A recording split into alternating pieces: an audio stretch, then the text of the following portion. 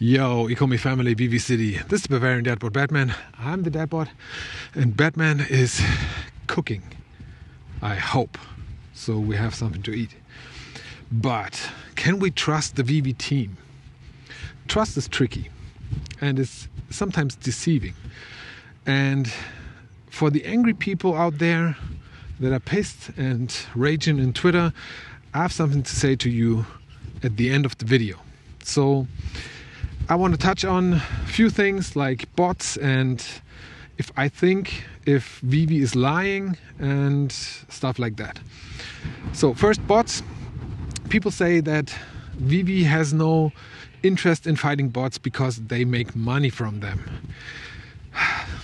No, I don't think so. That is the case at all. I think VeVe has every incentive to fight the bots and to get rid of them. They don't make, in my opinion, enough money to jeopardize their reputation and risk this whole project. And because the drops would sell out with bots or without bots, and if you think otherwise, I can't help you. And by the way, if they wouldn't sell out, it wouldn't be a problem for VeVe because they want to have stuff in the store for the new users to buy. So, no. And they make off the secondary market a lot of money. True. And I did the math with 90% of the Mickey drop was going to bots. They would make about 100K on this drop. With the comic drops, I guess it's a bit less. So would they lose this revenue? No, because they would still be flippers. Maybe not all of them, but they would still be people who flip. I don't know the percentage, but there are a lot of flippers. And in the long run, this is generating revenue anyways. So this argument is, in my opinion, completely wrong. So the next point is they haven't done enough to fight the bots. I get it, and I'm happy that they're doing it. And if for me they could have done more or could be doing more to fight them, but you have to understand every decision you make in a company has a cost and it affects this company. This is one thing, and the other part of this problem I come to later. But we as a community have a very comfortable place to just blurt out solutions and feel like you just have to do that, no problem, do that.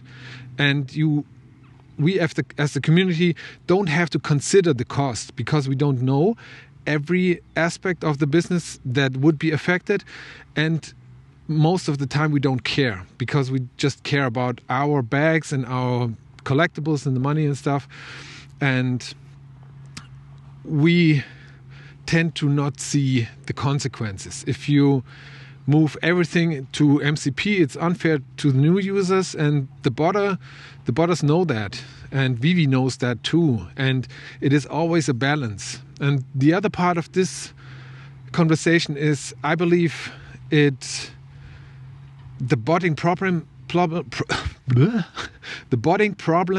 wasn't this severe in the beginning, and I believe to a degree that it was 1% of the stuff, as I said, but this was a time ago. And I believe also the botters ramped up. They found new ways to cheat the system, and of course they use it, and if there is enough money, a lot of people will use it and do that, and this has come to the point where it's unacceptable. And of course VeVe could have done more earlier, but we are not the guys who make the decision. We have not the responsibility of the money that is in VeVe. We have not the responsibility of the employees of VeVe and stuff. And we are very comfortable saying, just do that and do that now, it's better. And in fact, the fact is, if you have responsibility for other people, you decide differently. So I'm happy that they're doing stuff. they're fighting this, and the measures they have taken are showing to be successful for now. So that's happy time for me. So the other thing is people saying that VeVe is lying. So first of all, if you think that VeVe is lying to you, you should get out of the project as fast as possible. It is like, hey honey, I met a guy, I gave him $1,000 and he promised me to double that. Oh, that's cool. But I think he's lying. I think he's lying to me. But I let him have the money and see what's happened with that. You wouldn't do that in real life. So if you think it's sketchy or they are lying or so, get out of it and don't bother with it anymore. So do I think they are lying? No, of course not. Do I think they are telling us everything in every detail and exactly how it is? No, obviously not. It is a business. And I do think the monthly users are well-meaning. I don't think they are lying and exaggerating that much, but it doesn't have to be necessarily really 100% exact. This is normal, and you have to take everything that comes out of a business or a government or an official with a grain of salt. Nobody's telling you the absolute truth. For example, you don't either. If you have an Instagram profile or a Facebook profile, you don't tell the truth either. So if you expected VeVe to tell everything how it is and blurt everything out, that's kind of on you. But in general, I think they are telling us the truth in a certain range. So this is now the thing you have to decide if this is acceptable for you or not. And the other thing is with VeVe lying and VeVe being a scam or sketchy or shady, what I've read on Twitter, it's amazing. They have worked for years without pay. Then they have convinced big companies like Disney to come on board with their project. They have told and communicated early on all the time that they have a vision, a big vision, ambitious vision. And maybe they took a bite that was too much, but the vision is still there.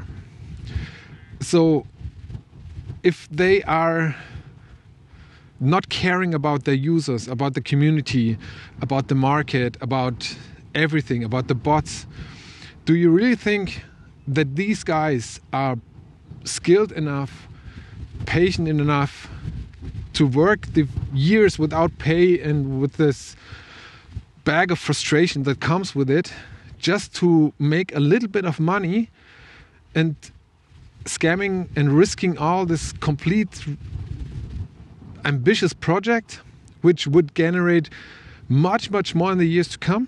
Do you think they are now getting impatient and say, oh no, I need to cash out because I don't care anymore?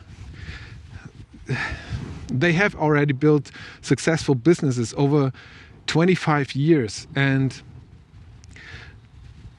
in this project which has so much potential, you think they're bailing out because they're impatient or what? I don't think so at all. And if you think that, as I said, leave. Because if this should be true, it is a bad move to stay. And if you get angry, this is the one thing I want to say to all of you who get angry on Twitter and everything. If you're angry, you're doing it wrong. I'm sorry, but you're doing it wrong. You shouldn't get angry about your investments. Most of the time, the anger is a reaction or a consequence of an underlying emotion like fear, disappointment, whatever. and the lack of managing this emotion well. And this is something not for VeVe or investment. This is something you shouldn't do anyways.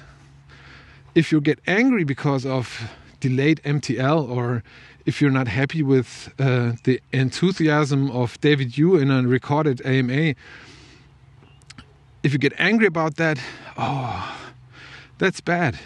You're making your own happiness dependent on other people. This is not a good plan at all. I don't know if you should trust VeVe.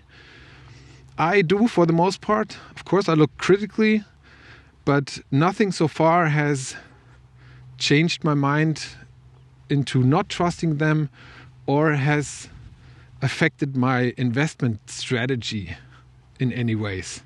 I don't care if MTL comes now or in a year or in 2 years.